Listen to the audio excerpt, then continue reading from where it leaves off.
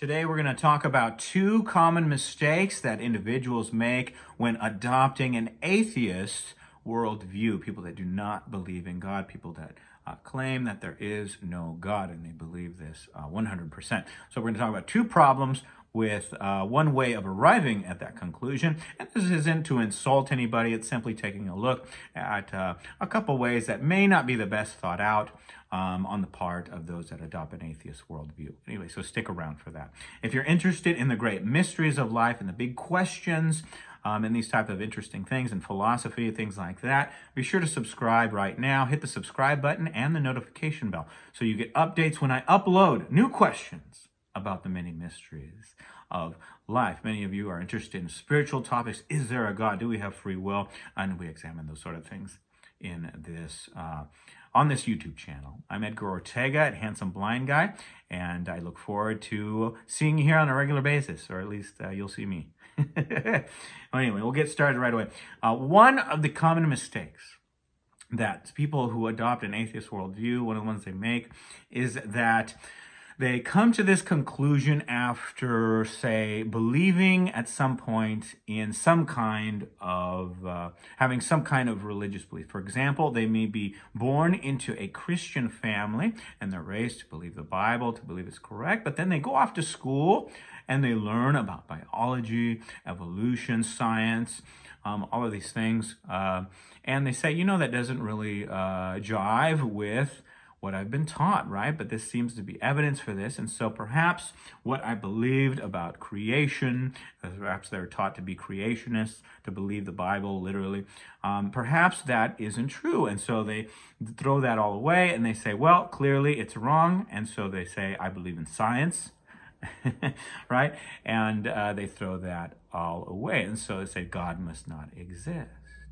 But you see, the big problem with this path to adopting an atheist worldview is that you're not rejecting God or even the idea of God. You're actually throwing it out, and all you're doing is throwing out a belief some people have about God.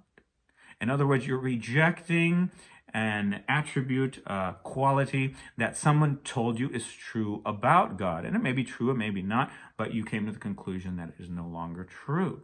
And just because that religion in your mind is wrong about the truth about creation, about how we all got here, according to you, that does not mean that God does not exist.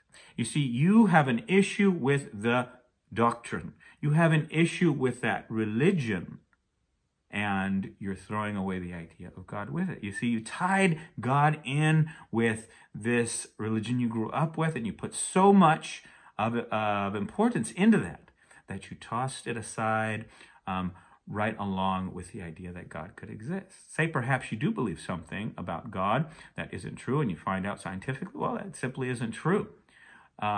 Just because something about, I'll say, God isn't true doesn't mean God doesn't exist.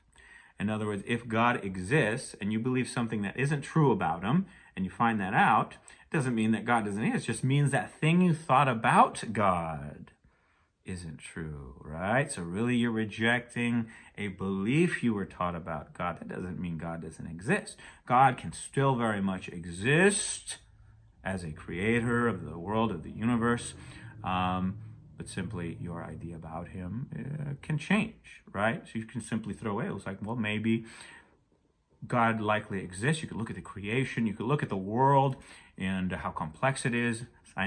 Scientifically, you could study it. Take any sort of biology class, chemistry class, and you see how complex it is. And you can come to a logical conclusion. Excuse me, that time of year. And you can say, yes, certainly something created all this, right? And so you're throwing away the religion, the belief, and you're throwing away God with it. But really, you didn't have to do that. So that's one big mistake that people make when they come to an atheist worldview, throwing out God with that belief about God that they rejected. So that's number one. The second problem, or the second mistake that many atheists make, is that they have, in childhood again, a negative experience with the people who taught them about God. Right? And so they have these negative experiences, and so they associate anything to do with God with those negative experiences. And they say, I'm not about that anymore. I'm throwing it all away. I'm throwing away the idea of God along with it. And so they reject this idea that God exists because of their negative experiences about about the people who taught them about God. And unfortunately, this sort of thing happens in any sort of group.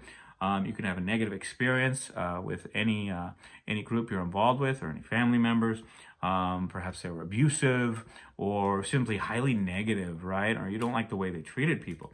In other words, you're judging God by people that practice a religion. And again, God may not approve of the way they're behaving, right? And yet you're throwing God away along with it.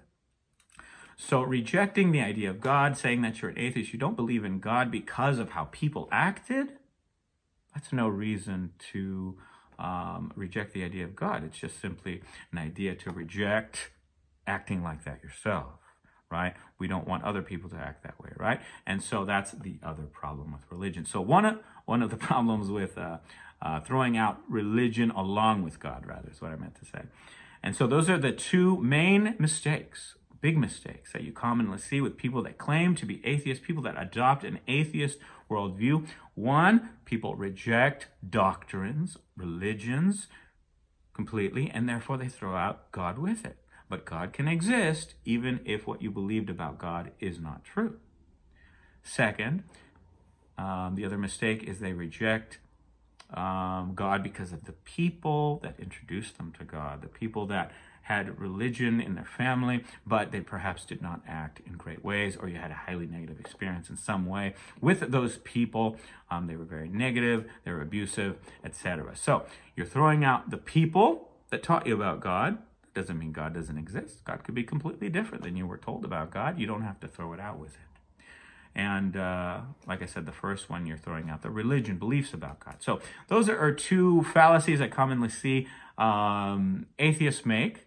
And it's okay if you disagree with me. You can let me know in the comments. Or if you agree with me, let me know in the comments if these, in fact, are two big mistakes that atheists make when adopting an atheist worldview. Anyway, I hope that was interesting and that you think about it. And if you're an atheist, let me know. Do you reject God because you rejected a religion? Do you reject the idea of God? I'm not talking about in a religious sense, but just the idea of God, more in a philosophical sense. Or do you reject God because of the negative experience you had with people? Let me know. Something to ponder, something to think about. I'll pick on other people, other ways of thinking, just to make sure we challenge. And that's important that we challenge our beliefs logically, so that we understand why we believe what we believe, no matter what it is. Not just, I'm not going to pick on atheists all the time, but it's something interesting that we should check out. Anyway, let me know in the comments what you think. Be sure to like this video, share it if you think it's interesting, and most of all, be sure to subscribe if you haven't already. Hit that subscribe button and the notification bell, and you'll get updates when I upload new videos. I'm Edgar Ortega, handsome blind guy, and I'll see you, or you'll see me, in a future video.